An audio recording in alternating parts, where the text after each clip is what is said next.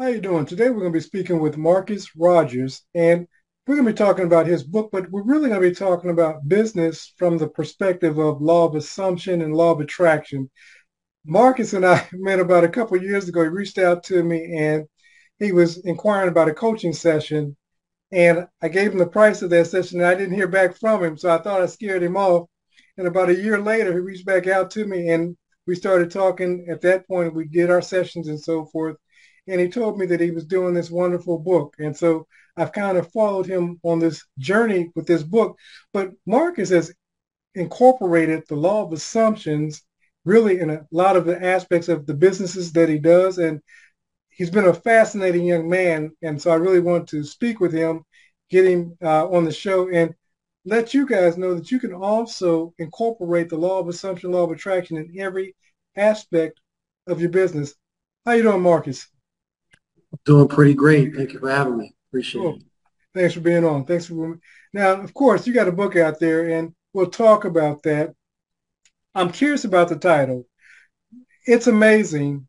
Even a fifth grader can learn how to invest real estate. Now, what does that mean? I mean, where'd you come up with that?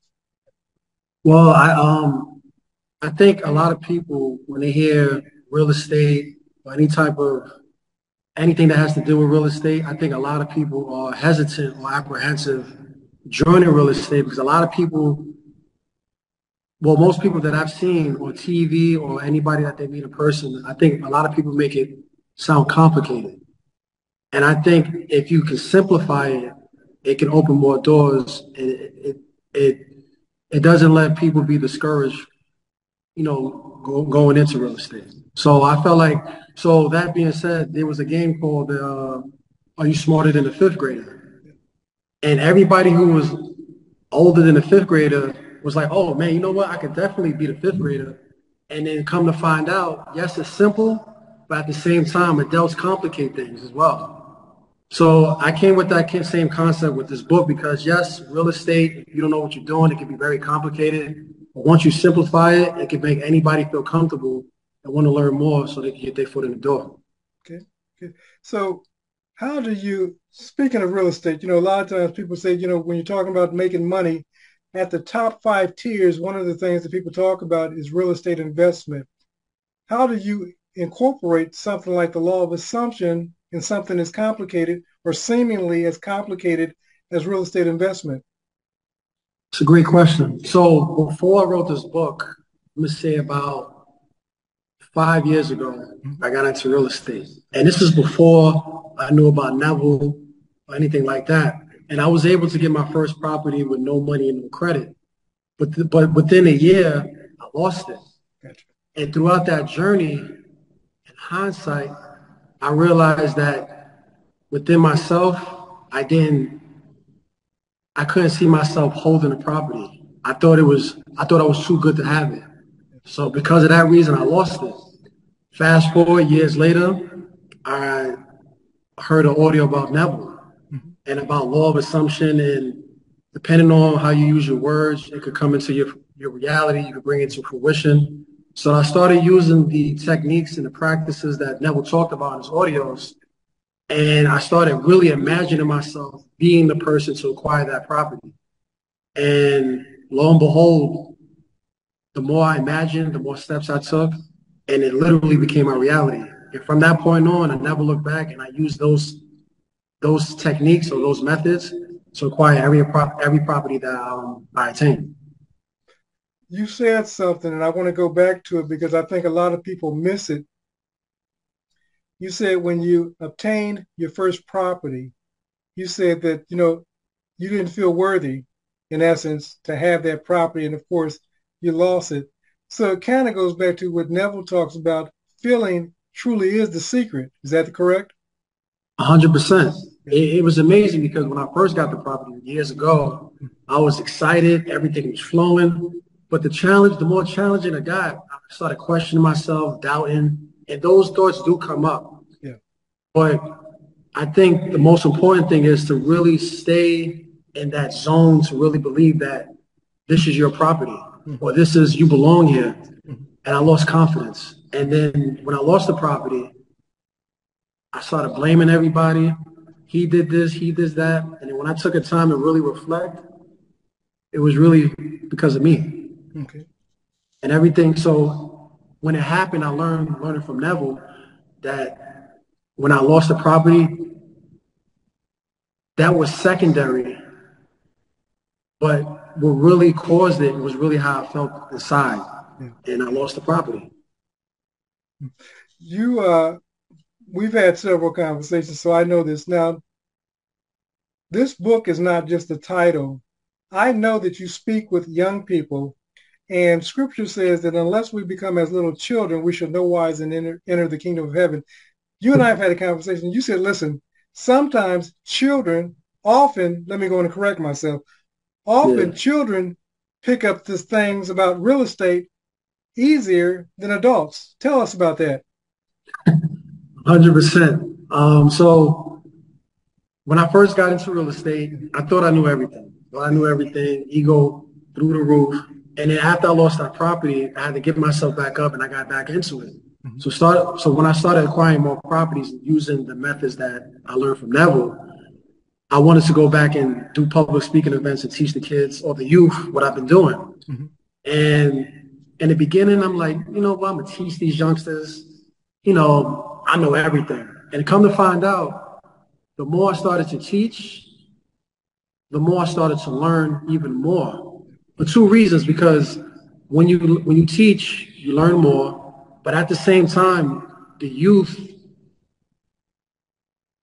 the youth learns how to simplify it Mhm. and learn it at their level and then replay it back to me and I catch a whiff like, whoa, I ain't see it like that. So kids, I think it's an amazing thing to teach kids because the youth, they always have a childlike spirit. It's always wanting to know more. They always have fun, learning things. Yeah. So it rubbed off on me and I learned more and they're learning. So it's an even exchange. That's amazing. I remember years ago, I used to go into schools and teach children about finances, balancing the checkbook, because of course that wasn't something that was being taught. And it's amazing, like you said, the stuff that I learned in expounding what I thought I knew to these young folks, all of a sudden they were Uh, teaching me some stuff and I took a different mindset away. So it goes back to what we're talking about, unless you become a little child. And that's especially relevant when we're talking about the principles of Neville, because a lot of times I took my religious hat in with Neville. mhm. I took what I knew. I knew all this stuff. I just applied my spiritual principles to Neville and I'll be on my way. And I found that when I went in knowing nothing and becoming childlike and just being open to the principles and practicing the principles of Neville, then all of a sudden the whole world opened up to me. But to be honest with you, I'm going to ask the question. When I first started learning the principles of Neville, they threw me off. Reason being wasn't because they threw off what I had been taught by way of religion. Did you find that to be your experience as well, or was it that you didn't have a problem with the transition? I didn't have a problem with the transition because my father, he wasn't big on the traditional religion route. Gotcha, So he was more on the, like Marcus, you're God. But gotcha. I never understood it.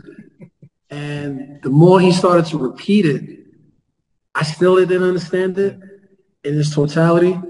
So yes, I heard about the law of attraction and things of that. But it's something with Neville. I can't put my finger on it. But when he said it, my soul started to like resonate. It wasn't even a doubt. I knew he was speaking the truth. I Yeah. just couldn't explain it. So the teachings from my father, and then when Neville was speaking, it just coincided and it just Mhm. made sense. So it wasn't a difficult transition for me like Yeah. that. It's wonderful. You're probably, and there's probably certainly other parents doing it. That was, especially in our community, that was unheard of. Like I said, even now, if I put a video out there and I tell the community, whether it be through Neville or Reverend Ike or some other teacher, and I communicate that they're gods, you know, I get from the religious community satanic, blasphemy, Blasphemy. everybody, yeah, everybody's casting stones and everything like that, verbal Yeah. stones. And so I'm pleased to hear that there was somebody teaching their child early on, even though you didn't understand it. And that's how we come, even when we, no matter what our religious experience is with Neville, even though we may not understand it early on, but when we start implementing and practicing, we come to the realization of our true identity. And like you, I agree. There was something in Neville's message when I heard it, it resonated with me. When I listened to it 5 years earlier, and then I kind of set it to the side and I started going back to other teachers. And then I came back. And at that point, it really resonated with me. But early on, when I first heard it, I wasn't at a place to receive it. And so, like I said, it's great to hear that there are people being taught early on that they are creators. And let's clear up, because I know that there are those people when we say that we're gods. We don't mean that we're solely gods apart from the deity known as God, but because of the deity known as God, we realize that we've been created in his, her, its image and likeness, and therefore we're God's offspring.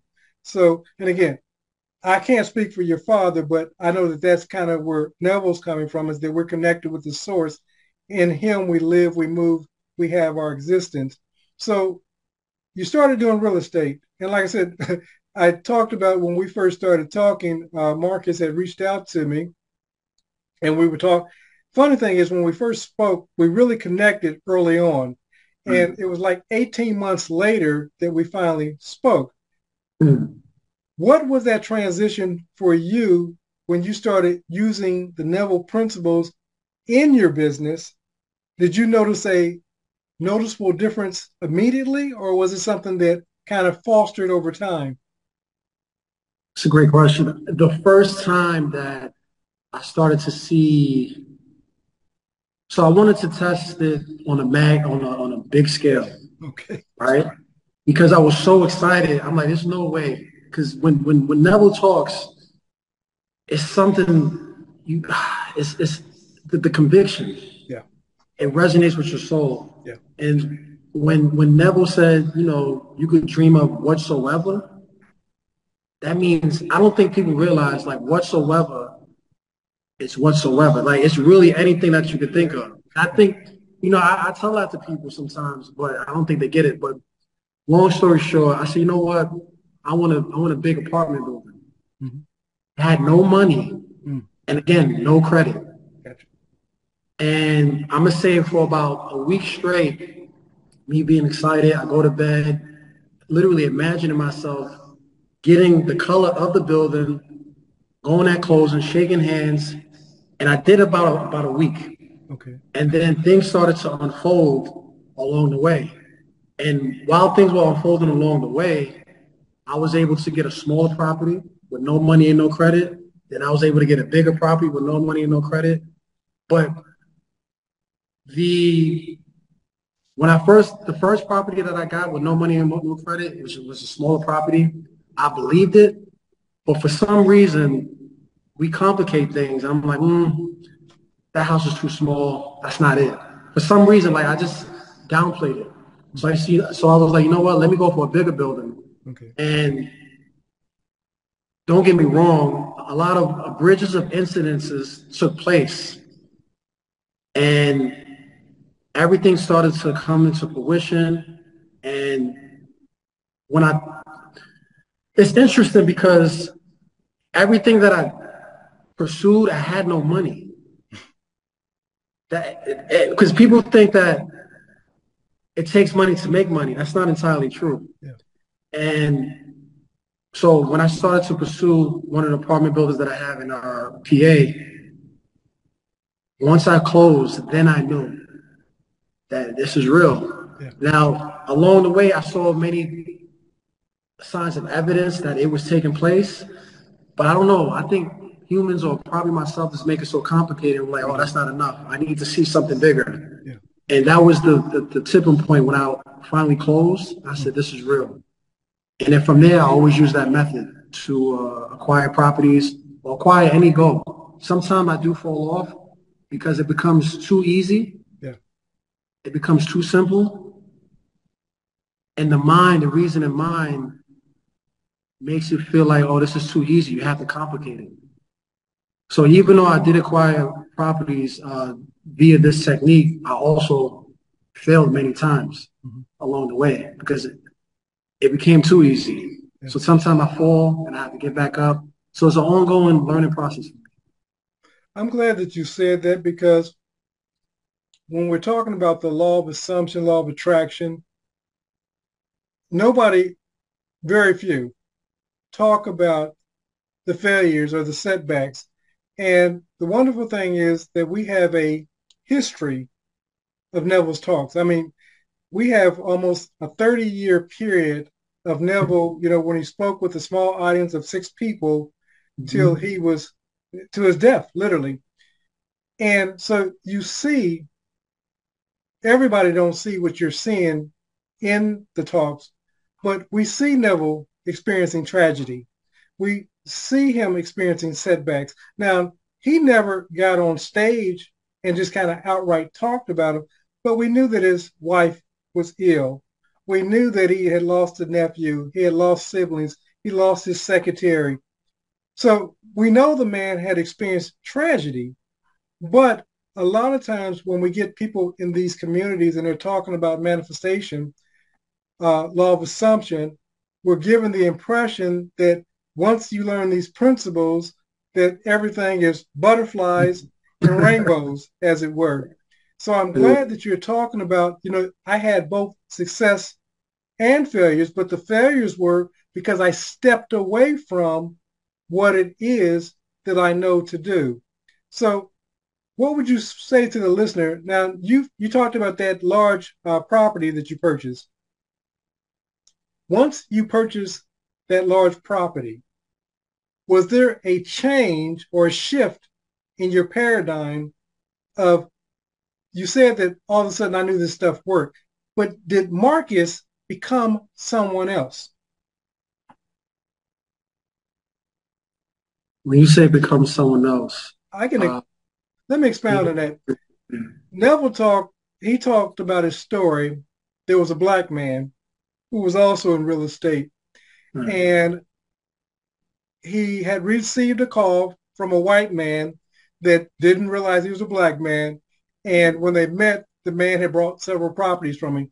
But that only happened, the man was struggling financially prior to meeting Neville. He went to a Neville talk, took his wife to a Neville talk. They went to several talks.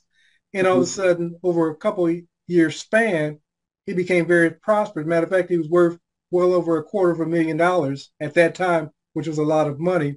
And people said that the man had to have money before he started making these investments.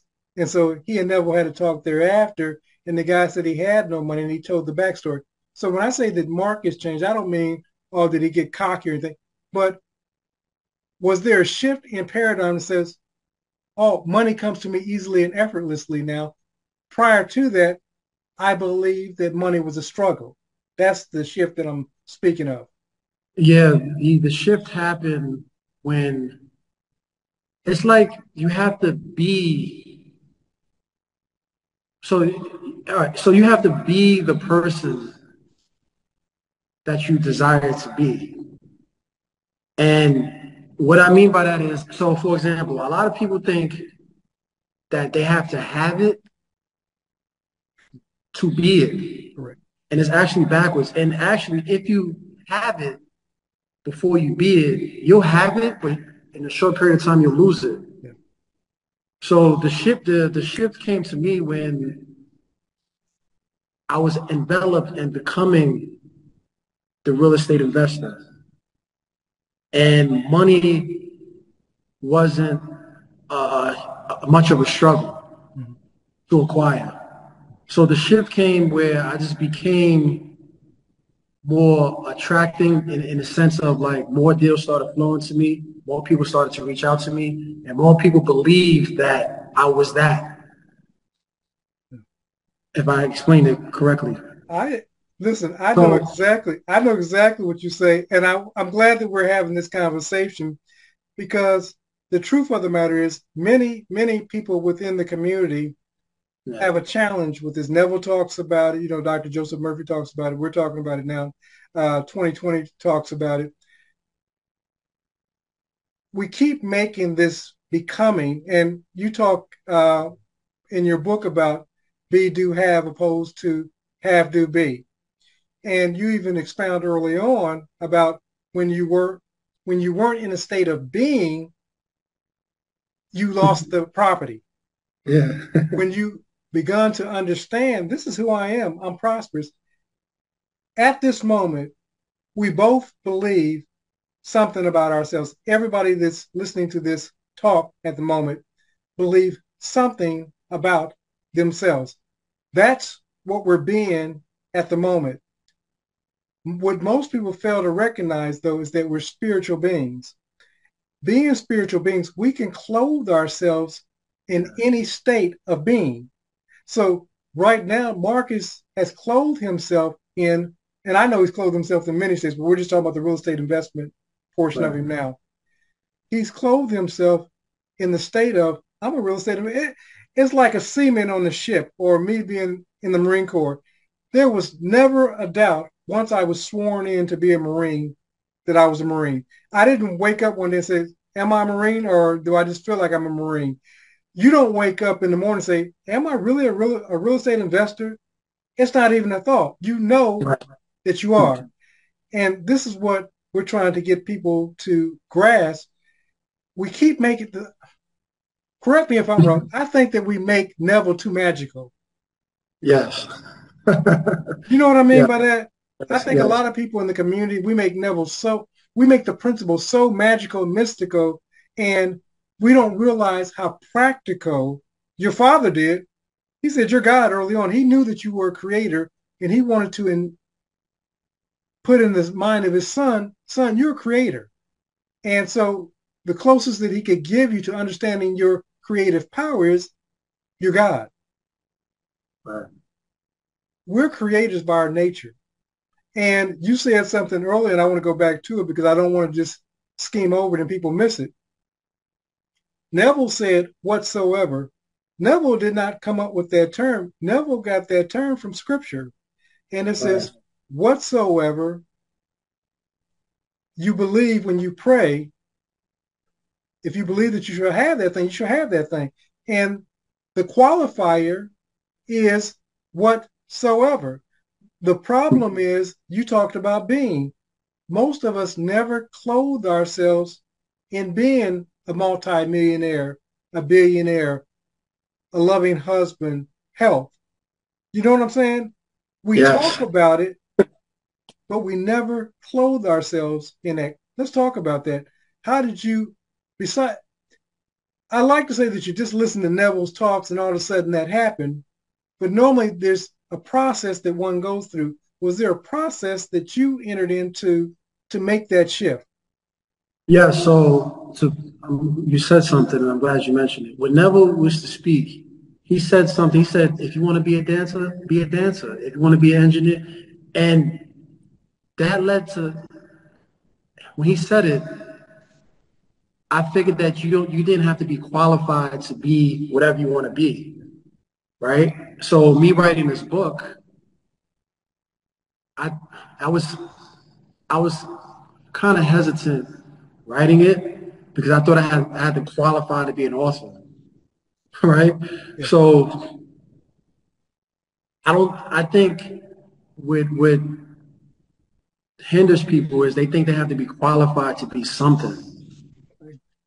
And you could literally start from scratch and be whatever you want to be, positive, negative, indifferent. Literally, the world is literally yours. And sometimes I underestimate that statement Yeah. because it's so simple, but we complicate it. But to piggyback off, to go back to your question, it was it was a process Okay. because when he was explaining like if you want to do this, just do it. And it was we're so conditioned to we're so conditioned. A lot of things that people do is taught, Yeah. whether it's to react to something, act something, be something. And it took me a little time to grasp it. Mhm. So because I had a difficult time to grasp certain concepts, I used the technique of I remember when, Yeah. because that was more of a game to me. Mhm. So I also always say, yeah, I remember when I acquired this property, or I remember when people said I wasn't a real estate investor. So I used to use it as a game Yeah. because sometimes if you don't believe it for yourself, Right. then I used to, what Neville said, sometimes use a friend, like use a friend that you know of saying it back to you in your imagination. So I use that a lot Mhm. because it was, when Neville said it, it was, it was mind blowing. And it was so eye opening that it was challenging for me to start from me. So I had to use my imagination to act like people are talking to me like I am that already. Absolutely. So I had to use it as a game Gotcha. by trial and error. Sometimes I failed, sometimes I didn't, but that was my process. I love something that you just said, and I know that it just kind of flowed out. And you said, listen, I used it as a game out of trial and error. I talk to so many coaching clients, and what they're always doing is trying to perfect before they do the first video, trying to perfect before they do the first business deal. They try to get everything perfect. But the way that you get everything perfect is that last phrase you use, trial and error. One of my coaching clients, who's an actor, he and I we were talking, and he was saying, I would love to get out and start doing videos and blah blah blah. And I told him, I said, listen, just start doing videos. At first, the videos are going to suck. They're going to suck. That's just by virtue of doing. You write your first book. You're going to learn some things from it. You do your first real estate purchase. You learn something from it. You did your second one. You learned something else from it. You did your third. Every time the trial and error. We don't realize that the trial and error is how we perfect it. So many people are waiting to be perfect, as it were, before they take action. That doesn't sound like that was your dilemma. You and I have talked, and I know that sometimes you'll just take action as a game to see where it goes. I was amazed one time we were talking, and you were talking about going into schools. And I said, well, many people, when they think about approaching people, they worry about hearing the word no. And you said, no doesn't concern me. Let's talk about that. The more no's you get, it's like you're getting closer to one yes, right? So I just see it as I'm going to approach it because if you love something and you have fun doing it, Yeah, the no really is like water to a duck's back. It yeah, really doesn't affect you like yeah, that. It may sting a little bit depending on how bad you want it or whatever the case may be, depending on the person. But I just see it as like I'm. It's okay, yeah, really. Like it really is okay. And if you want something bad enough, the no really it doesn't matter. yeah. It really doesn't matter. So me approaching schools, I knew that either they're not ready yet or they just don't see it. And I keep going. And the only reason why I have this attitude now, because I had businesses prior to this and I failed so miserably. I hit rock bottom to the core. And it stung so much that anything happened moving forward in any endeavor that I chose to um, choose to do, anything after that, it didn't even hurt anymore. Yeah.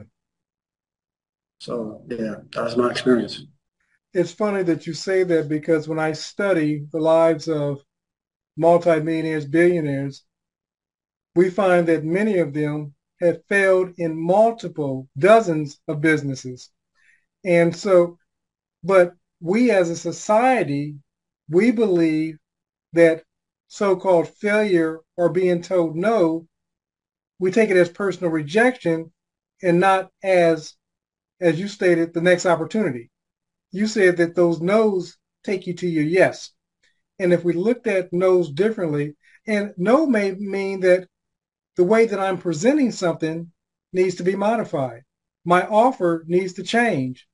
Right. No sometimes tells us that what it is that I'm doing may need a slight shift. And it's an indicator. Nobody gets to a stop sign and takes it as rejection, or a stoplight and takes it as a rejection, or a detour sign and takes it as a rejection. And really, in all actuality, that's all no is. If if we have in our mind's eye that I'm going to do real estate investment, that I'm going to travel the world and teach these principles in my case, then knows only a ladder to get me there. But what I learned from the ladder is invaluable. And I think that you would agree, what you've learned from your no's are sometimes more valuable than what you receive from your yes. 100%. I think people fail to realize that in that journey, the no's and the failures, quote unquote failures, or hitting, hitting your face to the ground metaphorically, that is part of the journey. Yes. And it makes it so much, it's like a paradox because if you don't stumble, Yeah. if you will, it's not, the journey doesn't seem as worth it. Yeah.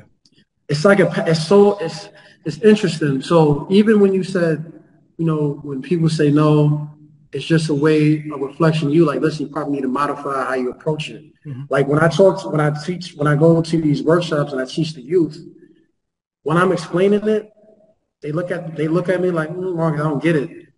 And I said, listen, please let me know that you don't get it so I can get better explaining it at a better level. Yeah. Because when you don't get it, I get better. And the more I say it, I always say like, listen, mistakes are great. As long as you learn from it, mistakes are great. And I always tell them, like, listen, if you don't understand what I'm saying, let me know because you're actually helping me get better so you can learn better.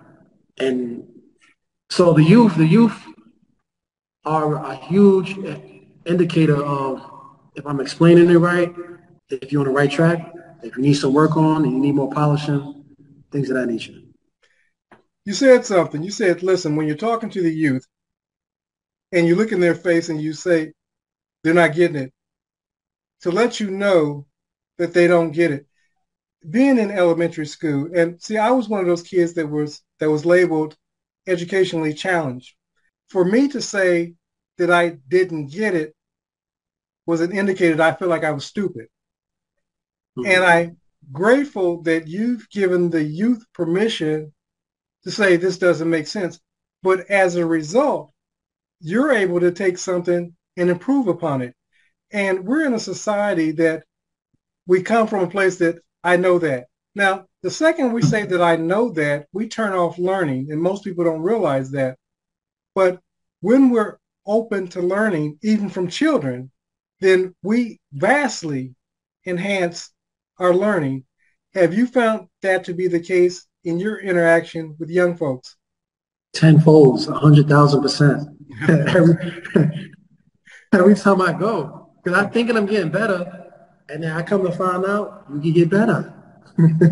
So, eh, yeah, the kids will let you know, like Mr. Marcus, I don't get it, Yeah, or when I see them bored, like I gotta. Now, again, what I'm teaching is not for everybody, and yeah, I understand that. yeah, So you will have some people that just might zone out and things of that nature. But for the people who are locked in and zoned in with you, yeah, that's my focus, yeah, right? And I just learn to get better. Like earlier today, I had a session, and some of the things they just was not getting, and I said, okay, who does not understand? You'd be surprised. Majority of them raised their hand. So I'm like, how? And I had to write it on the board, and I had fun doing it. It mhm, wasn't like a stress factor or like an obligation and burdensome. It was like, okay, how can I get better? yeah. And that's how I see it. I like something, and I want people to, for those who are doing business, you said something. You said, listen, this information isn't for everybody. Often I'll inquire with a coaching client, who's your client? And they say, everybody can benefit from this. And you said something. You said, listen, this ain't for everybody. So, of course, I know that I'm going to lose somebody. But my goal, and the same with Mr. Lindo and I, our goal is for those people that get it. There's Yeah. people that get on, our channel and they say, crock, whatever they say about, what it is that we're teaching. And I Yeah. realize I don't spend a lot of time with them because the message isn't for them yet. But the message is for those who can receive what's being taught. And what I realize is that our goal is to lay out a foundation that 50 years from now, 100 years from now, people can come and listen to our talks and still find the tools being beneficial. And I think that that's the seed that you're planting. We think that we're talking about solely real estate investment, for example, but the children are learning how to conduct business. They're learning how money flows, how to create money. And it's wonderful because, see, I didn't learn that in school. We did mathematics and things like that, but nobody was teaching us entrepreneurship. So I applaud those schools that are welcoming you into their schools to talk about something that seems to be, even for adults, this might as well be trigonometry, geometry, Mhm. calculus for most of us as adults. It's like somebody filing their taxes at a higher level. Right. And you've simplified real estate investment so much so that even a fifth grader can understand Touche. Touche. Touche. Touche. So I'm going to look at, you talked about something in your book, and I want to talk about it. Let's talk about the inner economy. What does that So mean? Yeah. inner economy is so there's the economy, world, the country you live in, which is secondary. Mhm. Your inner economy is how you see the world from within. So, for example, when people say, "Oh, there's a recession, money's dried up, this and that," depending on who you ask, some people are going to be affected by that because what they see as a fact. Right. And then there's other people who's making even twice, double, 10 times more money when there's a recession Absolutely. because they understand that no matter what happens in the economy, that they're always going to generate income because how they feel within. Mhm. So if you feel like there's a recession coming and you're going to lose your job, then guess what? That's going to happen. If you feel like a recession is coming and this is an amazing opportunity for you to come up, then it will happen. But you definitely got to get into the right mindset to get into that zone, that state, that no matter what's going on in the world, Mhm. it doesn't stop your money from flowing to you. And I think yeah, in the economy is like, let's say, for example, someone owes you money, Mhm. right? On one side of the spectrum, some people are going to say, well, I'm broke because such and such owe me money. Yeah. On the flip side, on the person who, how they view money on an internal level, they're going to say, okay, yeah, that person owes you money, but it's not going to stop more money from coming in. So I think it goes back to your inner economy is how you think about yourself here first, Mhm. and it reflects on your outer. I like that. And I think that it's relevant, especially when we're talking about the law of assumption.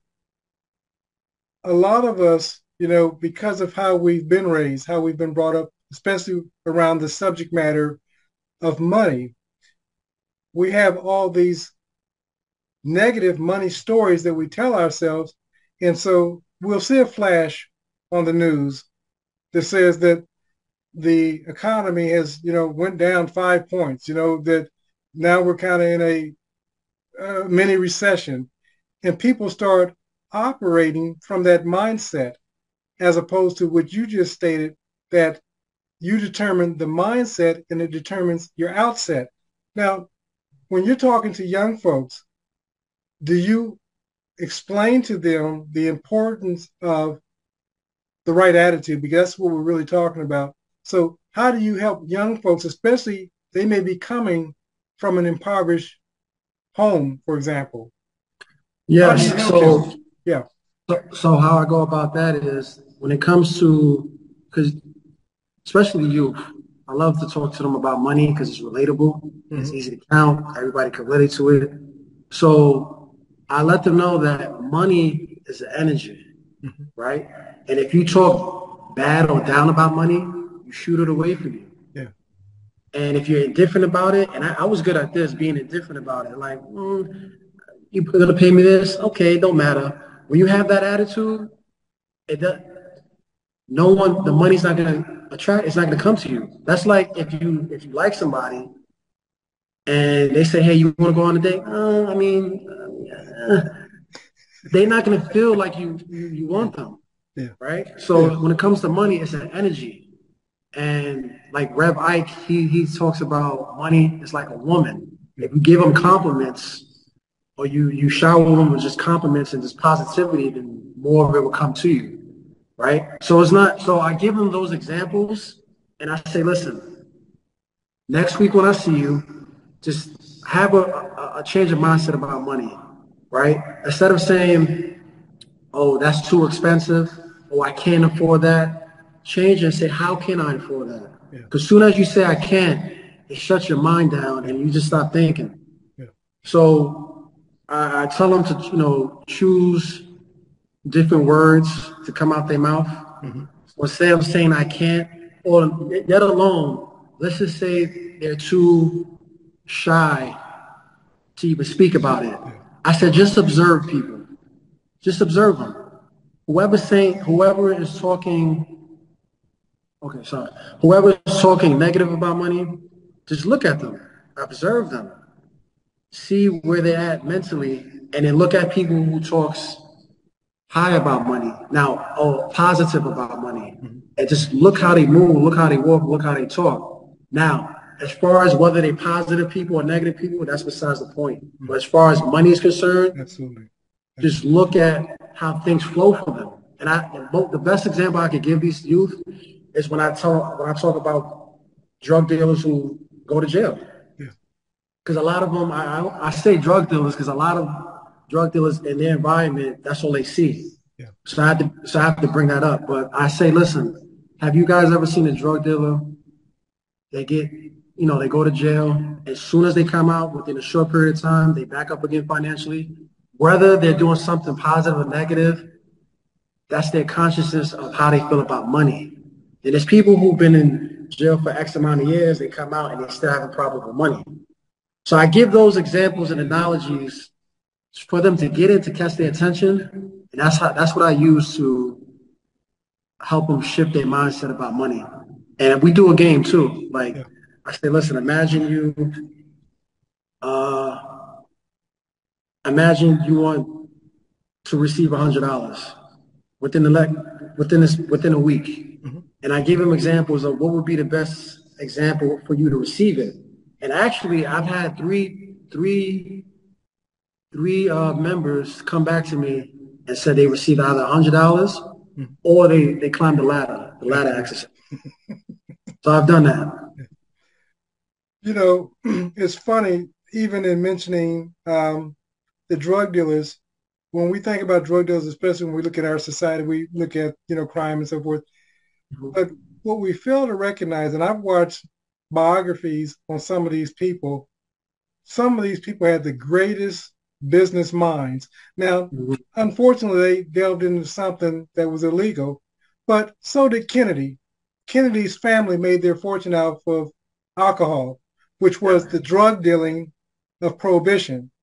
And I'm not glamorizing the business, but what I'm saying is Joseph Kennedy had a brilliant business mind.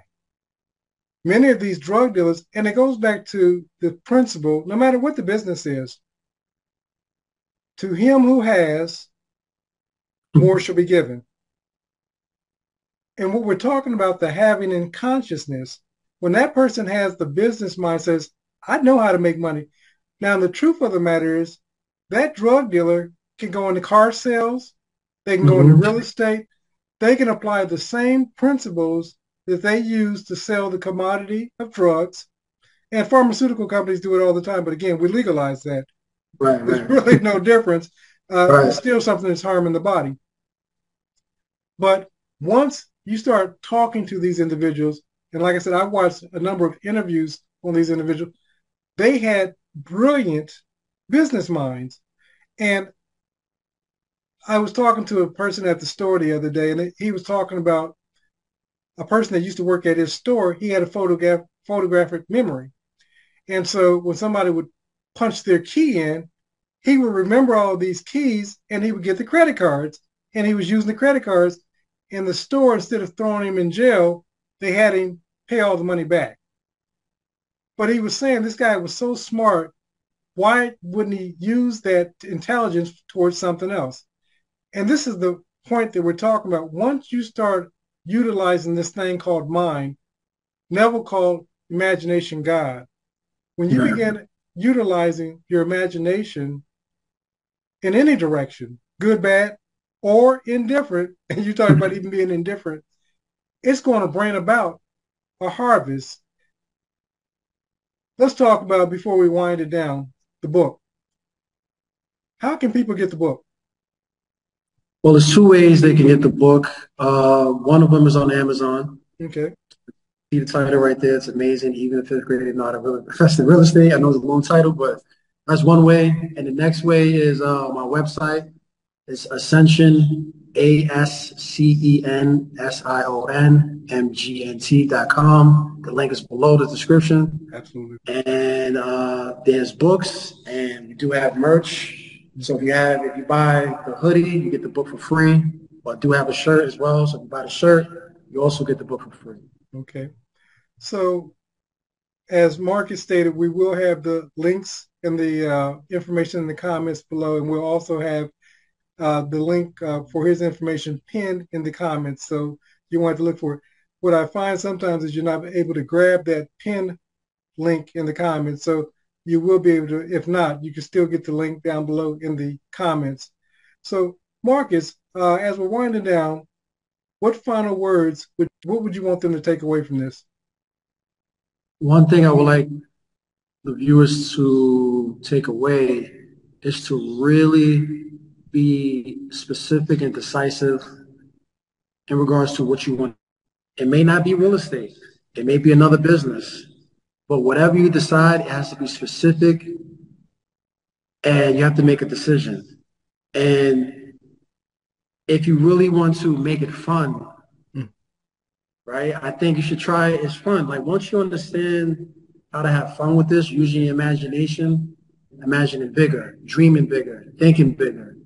And if you are apprehensive of thinking big, start with something small. Yeah, You can get to the point where if you have a job and you're having issues with your boss or whatever, and you want them to say something nice to you, imagine them saying something nice to you. Of course, you have to do something for that to happen, right? But nonetheless, at times you'd be surprised. They might say, "Hey, you looking nice today." Just something really small, just to test it out. And once that becomes your reality, they start picking and choosing what will be your next thing to bring it to fruition. yeah, And so I think once you learn to have fun with it, then you'll realize how much time you wasted in the past, and now you have to look forward. And because obviously you didn't know, but now that you know, I think you should just give it a shot. Just use your imagination, have it in a fun way. And if you want to do it in real estate, you can definitely reach out to me. But if it's for any other business, you can still pick up some gems from the book and apply it to whatever endeavor you choose to do. And just keep listening to Neville and other yeah. uh, people like Neville, Joseph Murphy, Rev Ike. There's so many names, but you got to find out what works for you, Certainly. narrow it down, and stick with it, and go from there. I had the pleasure of going through this book And let me say this, it may be called real estate investment, but the truth of the matter is Marcus gives a lot of insight on business. So the truth of the matter is no matter what your business is, you're going to be able, yes, its primary focus is on real estate, but the concepts is really on how to conduct good business. It's a good book for, it's like Robert Kiyosaki's Rich Dad, Poor Dad, Think and Grow Rich. It's one of those books that goes deeper than what the title suggests. And like I said, it may be talking about real estate, but what he's talking about and utilizing the tools of Neville will take you far beyond the area of real estate. So don't look at it and say, well, I'm not interested in real estate investment and shut your mind off. As listening to Marcus in this interview, you realize that his depth is far deeper than simply real estate investment.